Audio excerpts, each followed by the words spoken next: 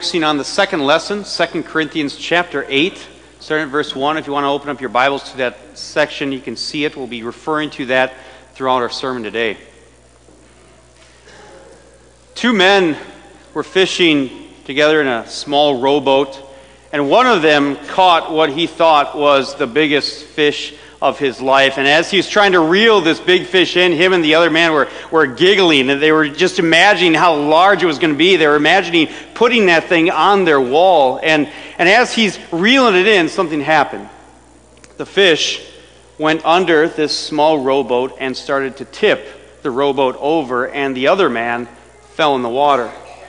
And this other man who fell in the water, he didn't know how to swim. He's just trying to stay above water, and so he reaches out to the man who's still holding on the fishing pole, and the guy with the fishing pole reaches down into the water and picks up the fish and let the poor man drown. Now, somebody asked me after the Thursday night service if that's a real story. That is not a real story. But it does make the point about priorities. Right? Our priorities determine our choices in life.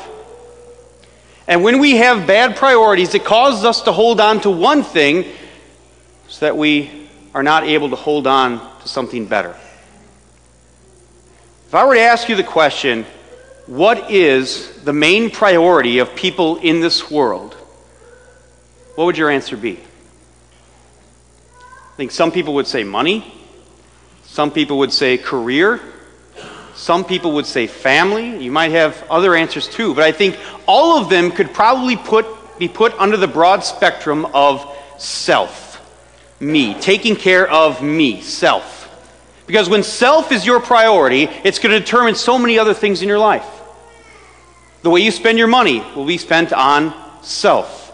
The way you spend your time will be spent on self. The way you use your God-given talents will be spent on self. Now that is in contrast to what the Bible says about priorities. Our God gives to us a set of priorities when He gives to us the Ten Commandments. And in the New Testament, Jesus gives us a summary of the Ten Commandments. Do you remember what that summary is? It says two things. Love the Lord and love your neighbor. And that is the complete opposite of the typical priorities of self that we see in this world. So that when you put two people side by side, someone who has the number one priority of self and someone who has the priority of love Lord and love your neighbor, those two people will look very different in the way they live their lives and the decisions that they make from day to day. Priorities. They change us.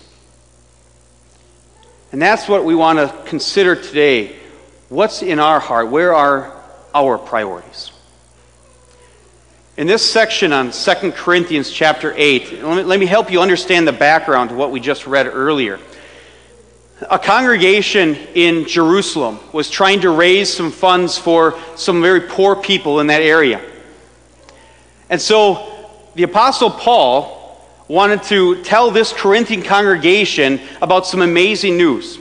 See, the Jerusalem congregation contacted the other congregations about this opportunity. They wanted them to participate as well. And the Macedonian church in the north did. And what they did was they gave a very generous gift. And so the Apostle Paul wanted to tell the Corinthians about this generous gift. Now you might be thinking to yourself, what's the big deal? I mean, people give generous gifts all the time. But this was a unique circumstance because it says in our lesson, and I quote, that these people in Macedonia were already living in extreme poverty. On top of being in extreme poverty, it says in our lesson that they were being persecuted, probably hunted down, their families being ripped apart. And it even goes on to say that they were even giving beyond their ability to give. Look at the other phrases in our lesson. This is in verse 3. It says, they gave as much as they were able, and even beyond their ability, entirely on their own. They urgently pleaded with us for the privilege of sharing in this service to the saints. They were begging to get rid of their money. It's strange, isn't it? It's unusual. Those are a set of radical priorities that we can see in those people's lives. It didn't make any sense. You see, people who are in extreme poverty, what do they need? They need money, but these people were giving it away. People who are being persecuted, who do they need to take care of? Well, they need to take care of themselves, right? But they weren't doing that. They put self to the side and thought about other people. Usually when people are begging, those are the people who are needing the money. But in this case, it was the opposite. They were begging to be able to give more. What would cause people who are in extreme poverty, to give that generously? What would cause people who are being persecuted to think about others rather than themselves? What would cause a person to beg to give away their money? A change in priorities. In verse 5 in our lesson, we see what those priorities are. And we see how they line up with the Ten Commandments. It says this: they did not do as we expected, but they gave themselves first to the Lord and then to us, in keeping with God's will. In keeping with God's will. That is, it says that it was first for the Lord and then for others, for their neighbor. It's a summary of the Ten Commandments. And that is what caused them to give so generously, beyond even their ability to give.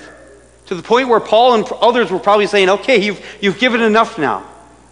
You have to take care of yourself too. To the point where even though they were being persecuted, they were thinking more of others than themselves. Now the next question is, what would cause people's priorities to change that radically? And the answer is found for us in one word that we find throughout this lesson, and particularly in verse 1. The word is grace. This is what it says in verse 1 of our lesson. We want you to know about the grace that God has given the Macedonian churches. Now, what is grace? In catechism class, for those of you who remember catechism class, we had a definition that we forced all the kids to learn. The definition was undeserved love. Grace is undeserved love. And that's exactly right. It is undeserved love. God did not have to love us. He could have said, you know what, you guys ruined my perfect creation of a world. You can deal with the consequences. But he didn't. And he didn't just decide that he was going to love us. He went far beyond our expectations of what a loving God would possibly do when he said that he was going to send his son to die for you and me. That goes beyond our expectations of love, doesn't it? Do you think Adam and Eve, after they sinned in the Garden of Eden, and God told them that he was going to fix this issue by sending someone, do you think they had any idea that God had just sentenced his son to death on a cross to burn in hell for us? See, grace, that definition, undeserved love, maybe that's not strong enough of a word, of a definition. Maybe the definition should be more like reckless love. Because it is, it's reckless. How many of you would sacrifice your son or daughter to save someone else? I wouldn't. How many of you would sacrifice your son or daughter to save someone who didn't even deserve it? I wouldn't. But that's grace. It's reckless love, but it's ours. That's grace. And we experience that day after day, where we see our God who said he's not going to just give you and me a second chance at life. No, he's going to forgive you 1, 2, 3, unlimited times. To the point where we are able to abuse his love. We are able to take advantage of his forgiveness. And yet he still says every single time, you're forgiven and I love you. Every single time. That's grace. It's the gift that keeps on giving, isn't it? We understand that. But grace was also never meant to be a gift that's simply given to us to hold on to, and we don't share it with others. This is something I've been trying my entire life to help my kids understand, and I'm sure many of you parents can understand it too. I have never had to teach my kids that at Christmas time, when there is a gift with their name written on it, they know what that means. They get it, that whatever's behind that packaging, it's theirs, right? It's theirs. They understand that. What's difficult to teach them is that even though it's technically theirs, they still need to share it with their sisters. That's hard for them to understand. But that's grace for us too. We completely appreciate God's grace that he has given to you and me. forgiveness and faith and everything that he does for us. But now it's time to share that. And specifically in our lesson, he talks about the grace of giving. You see, the Corinthian Christians, they struggled in one particular area. And the Apostle Paul, when he talks about this, he really says it in a complimentary way at first. He says this in verse 7. He says, "But just as you excel in everything, in faith, in speech, in knowledge, in complete earnestness, and in your love for us, see that you also excel in this grace of giving." See, the Corinthian Christians, they were excited about their Lord. They were excited about grace that God had given to them. They understood that it was theirs, and so they were growing. They were growing in all these areas: faith, in speech, in knowledge, it says, in love for others. But they lacked in one specific area. They lacked in the grace of giving. They still clung to self as a main priority in their life in one part of their life, one last area of their life: money. They struggled with it. And someone once said that the last thing to be converted in the life of a Christian is their checkbook. And I think there's some truth to that.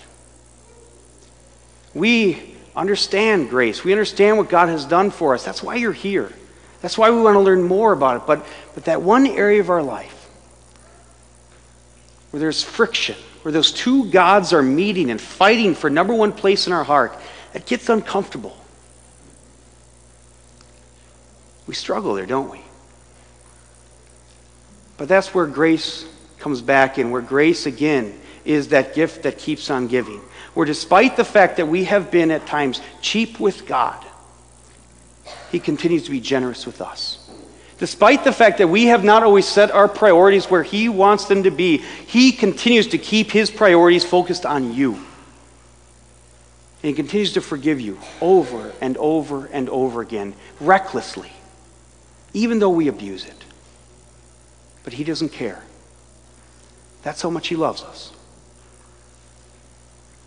But I'm convinced that as we continue to learn more and grow in understanding grace, this reckless love from God, that we are going to shine not only in faith and in speech and in knowledge like those Corinthians, but also like the Macedonians. Despite their poverty, they gave with joy, and they gave generously. And the one way that we can do that is, the only reason I'm using this phrase is because the Apostle Paul used this phrase. This is an uncomfortable phrase to use in the last verse, where he says to test the sincerity of their love. Test the sincerity of your love. None of us like to be tested, right? Look at what it says here in verse 8. The Apostle Paul says, "I am not commanding you, but I want to test the sincerity of your love by comparing it with the earnestness of others." In order to test the sincerity of your love, this is what I am inviting you to do over the next few weeks.